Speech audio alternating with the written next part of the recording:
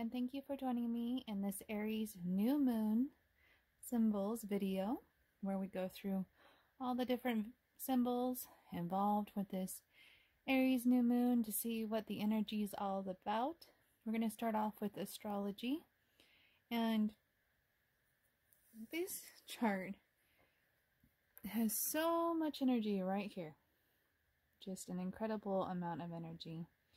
And we have 1, 2, 3, 4, and there's actually 5 planets in Aries. There's also Vesta in Aries, which is an asteroid, and she would actually be at the front.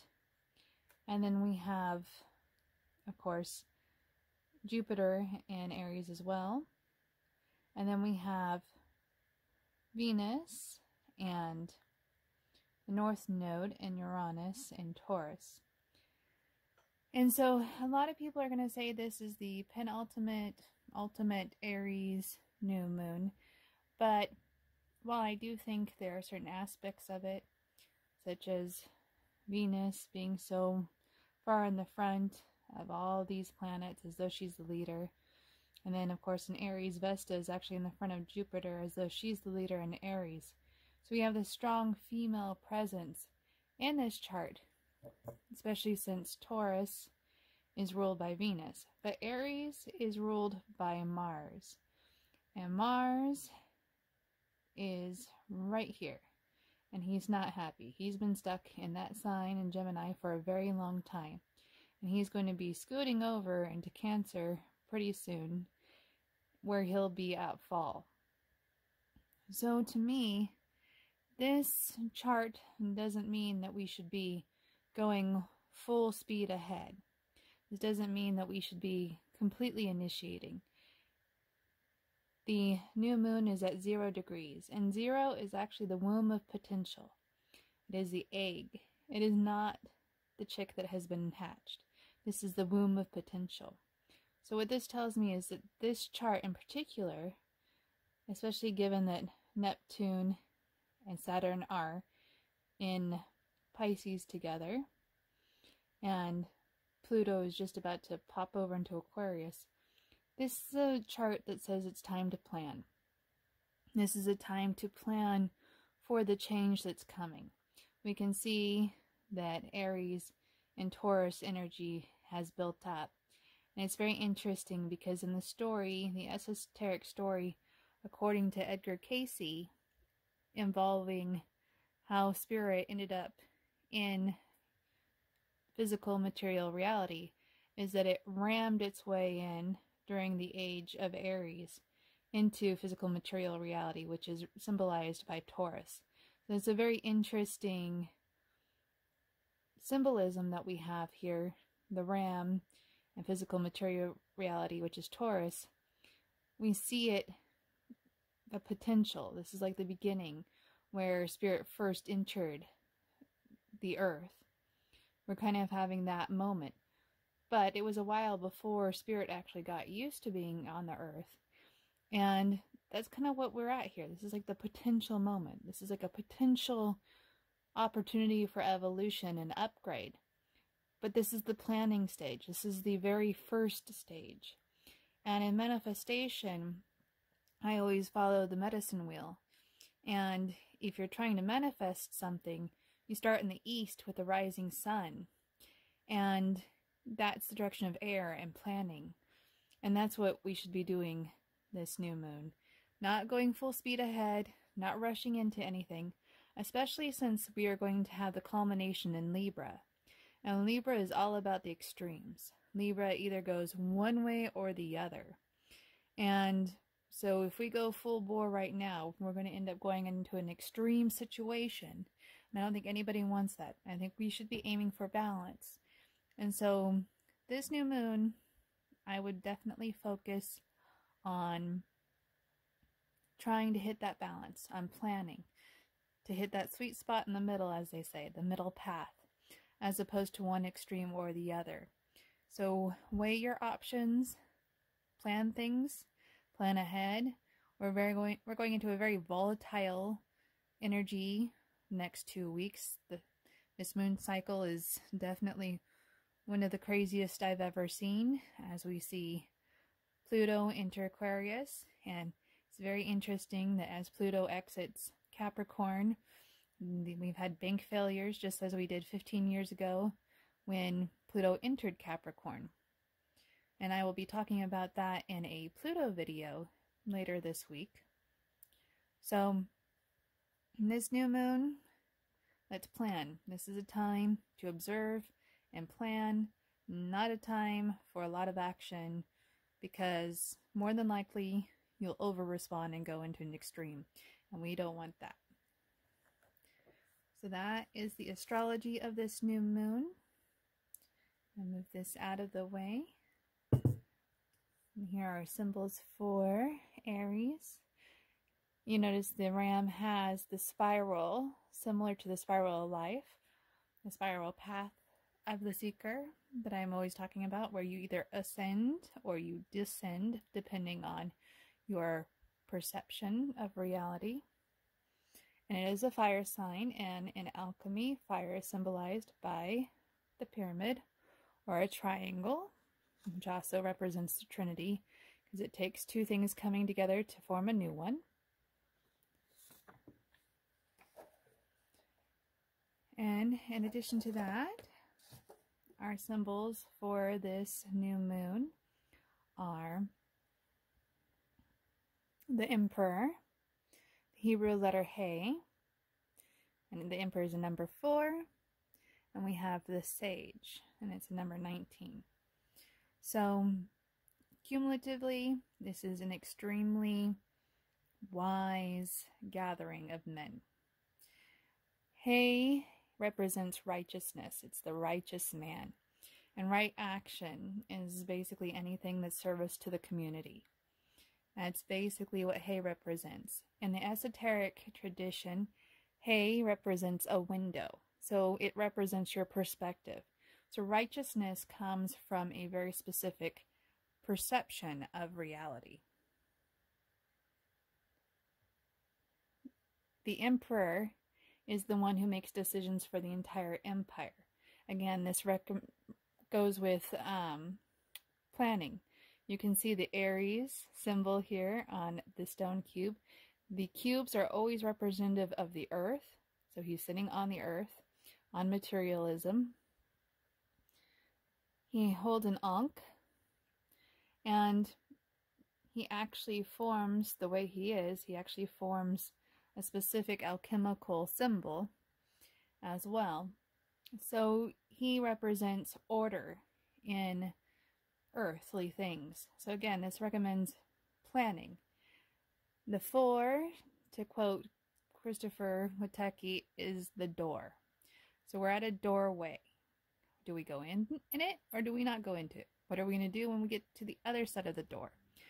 A lot of times when you're entering a situation, you have to know some sort of plan. Am I going to go in? Is this a doctor's office? Am I going to go to the doctor's desk and reception and get checked in? Is this a restaurant? Do I go to the hostess station to get checked in? Or do I go all the way to the quick service bar if it's a quick service restaurant? Whatever it is, we need to plan for it before we actually commit. And the Sage obviously is the wisdom of planning. And with the number 19, that is the number of completion. It breaks down to 20 though, the number 2 of duality. And so we have an opportunity here, a decision to make. And the question is, what decision are you going to make? And obviously we're going to have to plan for it. So I want to go over the tools that I'm using for this new moon. For water, I'm using cinnamon. I can't really think of anything that represents fire more to me when it comes to scents than cinnamon. I mean, it kind of makes your nose tingle like fire. Then for incense, I have a piece of dragon's blood, once I can find it. Give me one moment and I'll be right back. Alright, here's our dragon's blood incense. This particular cone's not very strong, and you could use the diffuser for both water and air if you want, but I sometimes like mixing smells. And dragon's blood is a very protective smelling incense. I'm just going to go ahead and light this here.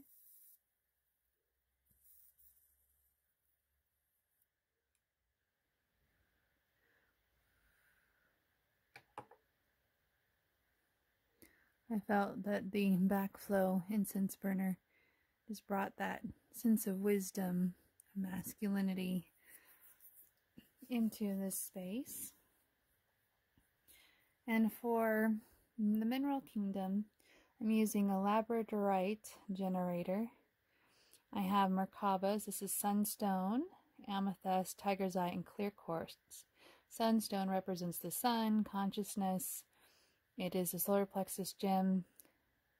The amethyst represents the brow chakra, its perception. Tiger's eye is the stone of courage. And then clear quartz is clarity and amplification. And then I went with some of the most high vibe stones that I have. This is azurite. Azurite, it's called a blueberry. And this is the priestessing stone. It's a beautiful stone. It's a very, very powerful third eye chakra stone for perception and perceiving divinity. I have a fluorite octahedron, and it represents 8, which is infinity, and then the green represents the heart. But fluorite is inspiration, it's brilliance. It brings to mind any multitude of creative ideas. And so this is a great stone for students and for planning anything. It's a great stone if you use your mind a lot.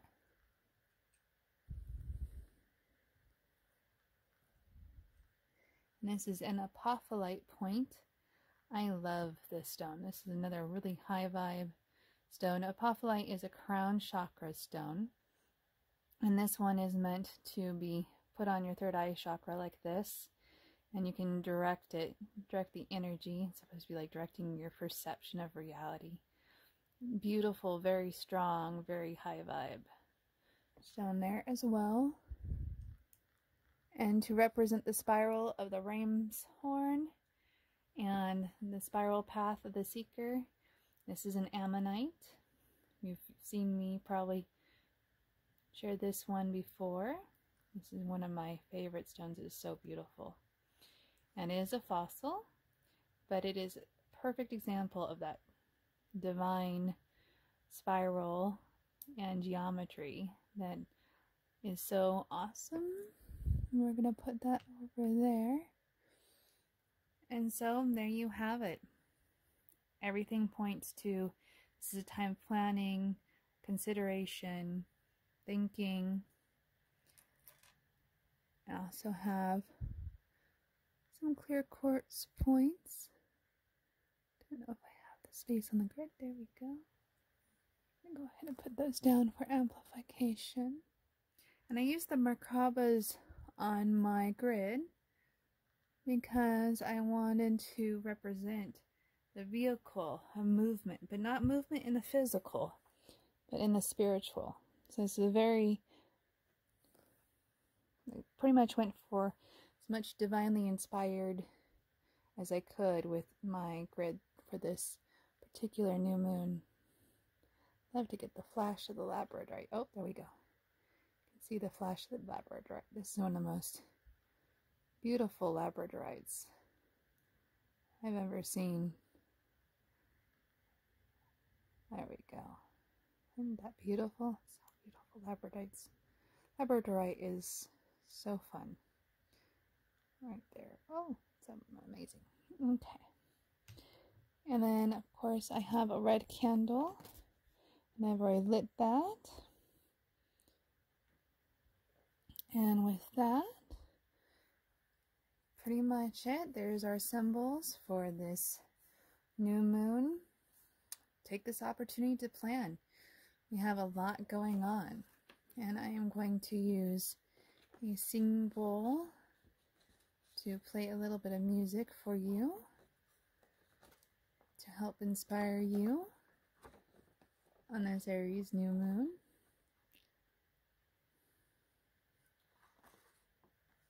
And it's trying to fall over into my incense.